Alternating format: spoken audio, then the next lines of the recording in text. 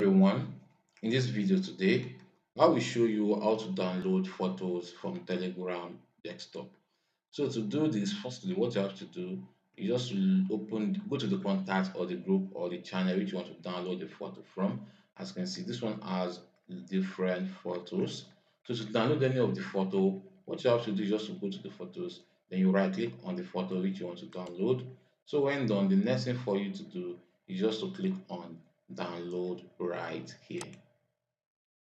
So just have to give some time for it to download. As you can see right now, the photo is downloading. Okay, so right now the photo has been downloaded. You can just click on it so you can view the photo to be sure. So right here, as you can see, here is the photo right here. You can just let's open the photo and see what is inside.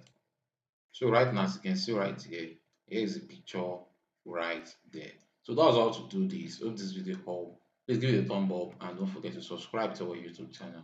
See you in the next video.